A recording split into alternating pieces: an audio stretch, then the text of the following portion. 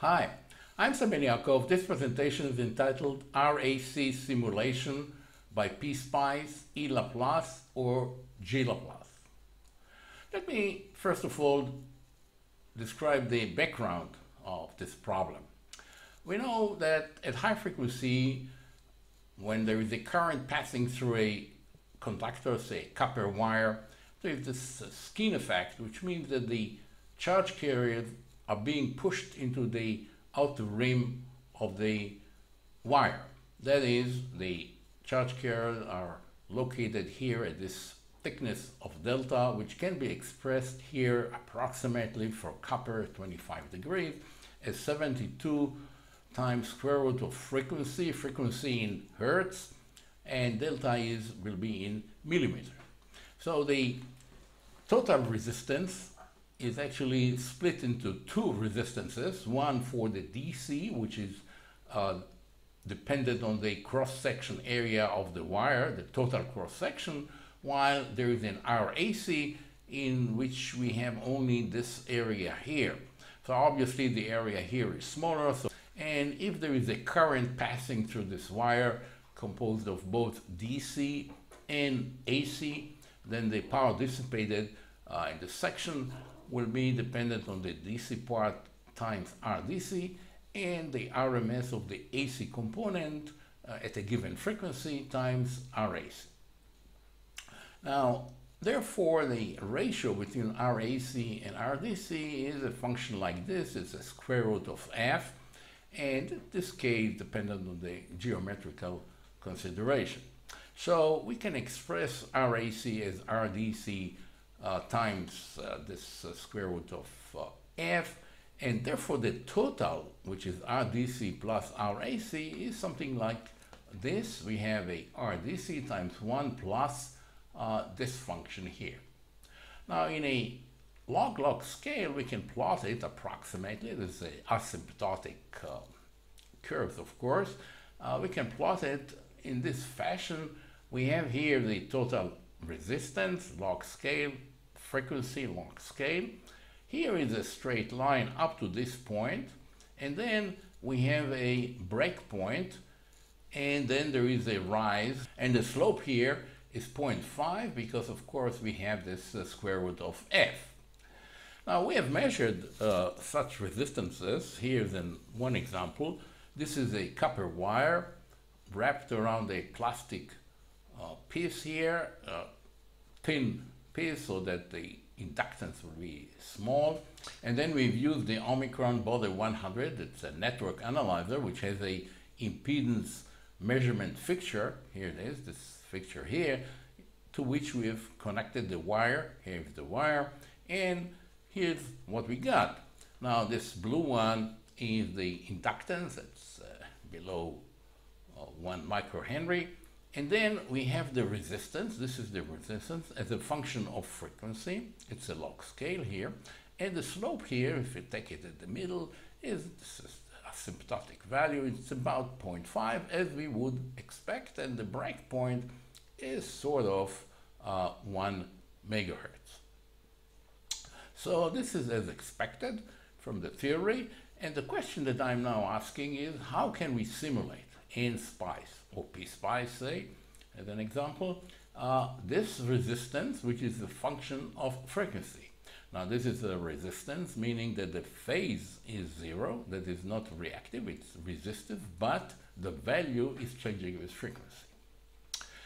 So to begin with, and we observe that when we look at this function that I've plotted here, which has a breakpoint here as f sub beta, this is very much like a zero Bode plot of a zero, except that the slope is 0.5 and not 1.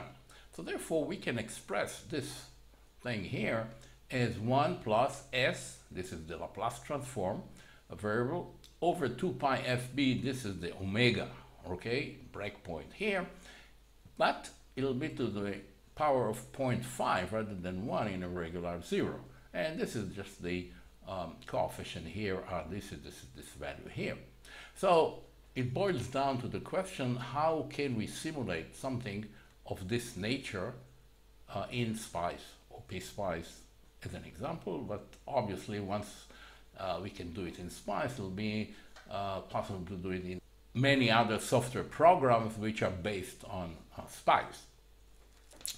To do that, we can use the built-in analog behavioral model that SPICE has, which is the GLAPLACE or ELAPLACE. Now the difference between these two is that the GLAPLACE has an output of a current source, while the ELAPLACE has an output of a voltage source, okay? So it's just a question of what's the nature of the output terminal.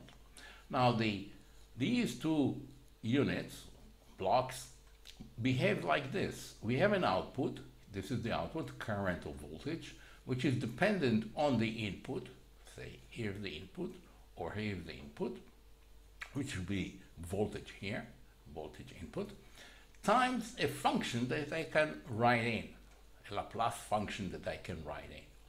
Now notice, however, that although we have these two input terminals, we don't have to use them.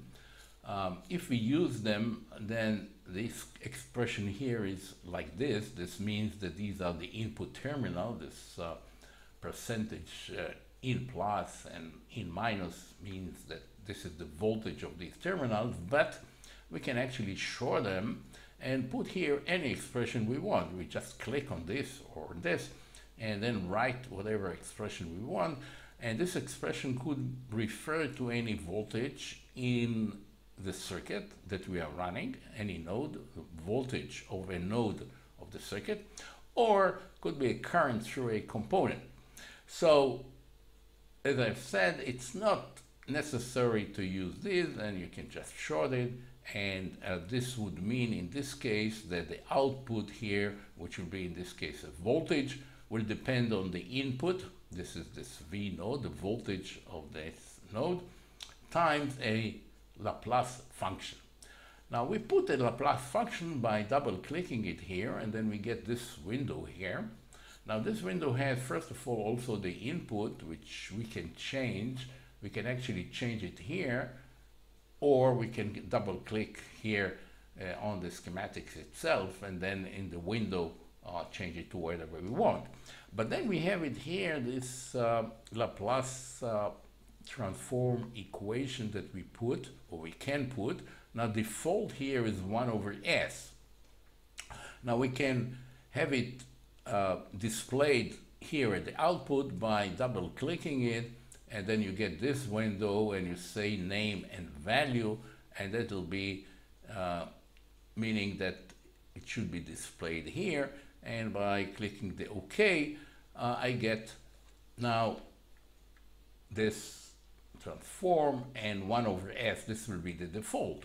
But again, I can click on it, or in the previous window, I can erase and write whatever I want. For example, I've written here 1 over S times 10 micro plus 1, and then when clicking OK, I'll get it here at the output. So now this unit now will produce an output, which is the input voltage, in this case I haven't replaced it, times this expression in Laplace form.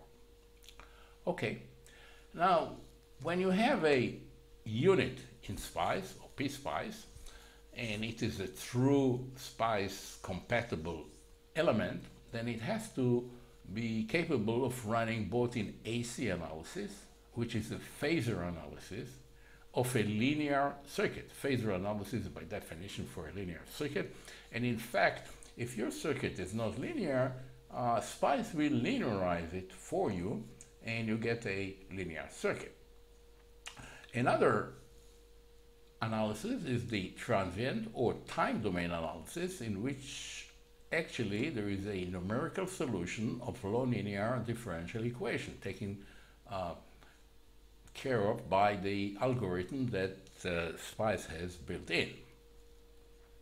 So now for the AC analysis, the phasor analysis, for the Laplace expression, there's no problem, of course. You just replace S by j omega, j 2 pi f, this is 5, and then just run it. It'll be compatible with the phasor analysis.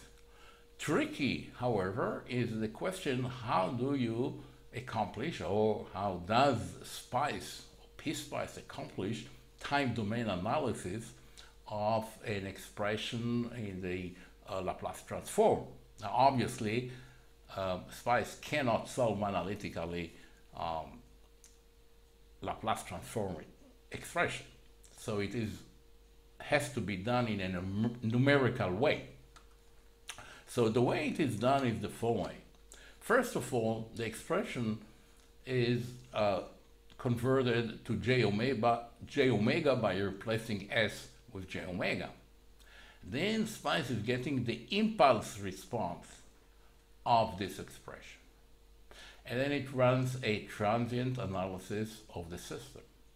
And then it calculates the convolution between the step or the impulse response of the function and the rest of the circuit to get the time domain solution. Okay, so it's a rather complicated procedure which is transparent to the user. Once you start running the time domain analysis, you'll see that there is a certain pause in which this impulse response is being calculated, and then only then you'll start getting the output as the convolution is being executed. Now, convolution, of course, is a product of the two functions. Convolution, say this is the function, this is the impulse response, say, and this is the system, and then this is the integral of this product, while the time in one of them is swept from minus infinity to plus infinity. Okay, so this is how SPICE is getting the time domain solution to a system which contains Laplace transform expressions. We need one additional tool here, and that is how to express a resistor which is non-constant depending on something. Okay, it's a variable resistor, in this case a function of some variable. We need it because we need to generate or express a resistor which is a function of frequency. Okay, so let's see how we do it in general. Now we can represent a resistor by a current source which is defined as the voltage across this current source divided by this function, which is the resistance. Now this could be a fixed resistor, like if it will be like R here, then this will be a resistor of value R, or it could be some other function depending on something else. For example, suppose I like to represent a variable resistance which is dependent on the current through it with this function 5I squared. Okay, so I have a current source defined as the voltage across it divided by the function. Now conveniently we put a voltage source of value 0 just for sensing the current, because then I can write I of V1, which means that the current flowing through this voltage source into the plus terminal. This is the convention of SPICE. And then therefore this function 5I V1 square is 5 times the current through this thing, which is by definition thin, and this is therefore this model or simulation model is representing this dependent resistance. Now we go back to our problem. We have a resistor which is a function of frequency. This is the function, and we are expressing this function as a Laplace transform expression with a power of 0.5 because of the slope here. This is the DC value, okay? And we need to take the absolute value. So now with all what I've said before, we can just go ahead and do it by generating here a G Laplace element. The input is the voltage across it. You notice that I've shorted out these two connected to ground, and the input is V of F1 F2, this is this voltage here. And the expression now, the Laplace expression, is this expression here, which I've written here. So the current is the voltage divided by 300 milliohm, this is 300 milliohm, times the absolute value of 1 microsecond plus 1 to the power of 0.5.